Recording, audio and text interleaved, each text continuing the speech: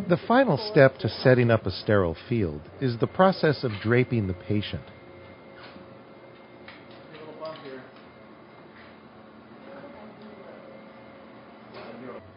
Creating a sterile field, whether on a table or surrounding the operative site, is done with sterile drapes. Only scrubbed, gowned, and gloved team members are allowed to come in contact with draped surfaces. Specific materials used in preparing a sterile field will vary according to the operative site, the surgeon's preferences, and agency policy.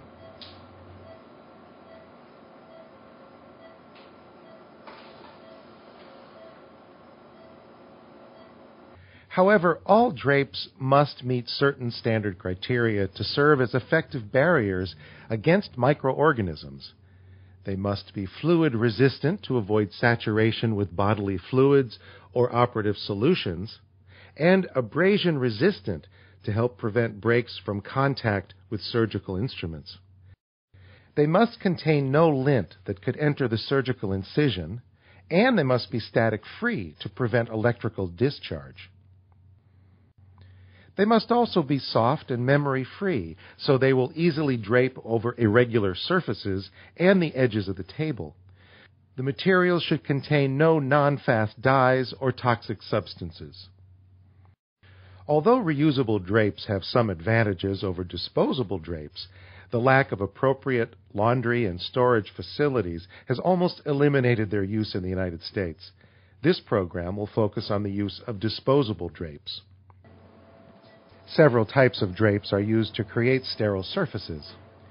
Full-size drape sheets are used to cover operating tables, instrument tables, and large body regions, while smaller drapes are used for Mayo stands and small areas of the body. Drapes need to be large enough to provide a wide margin of safety between sterile and non-sterile areas, yet small enough to remain well above the floor. Surgical towels are used to drape the operative site. When isolating the operative site, reusable towels are often used because they are thicker and easier to clamp in place effectively. Both reusable and disposable towels may be used for hand drying. Fenestrated drape sheets have an opening or window manufactured into them, which allows access to the operative site. There is usually a large area of reinforcement surrounding the fenestration in both reusable and disposable drapes. The fenestrated laparotomy drape sheet is usually large enough to cover the entire patient, operating table, and anesthesia screen.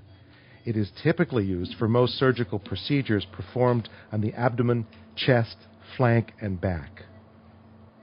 All large drapes are fan-folded, making it easier to open them over the patient without the risk of contamination.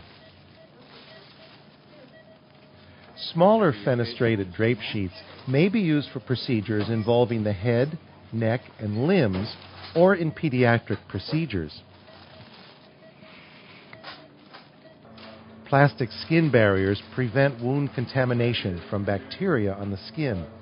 The drapes can be used alone, but are most often used in conjunction with conventional draping procedures.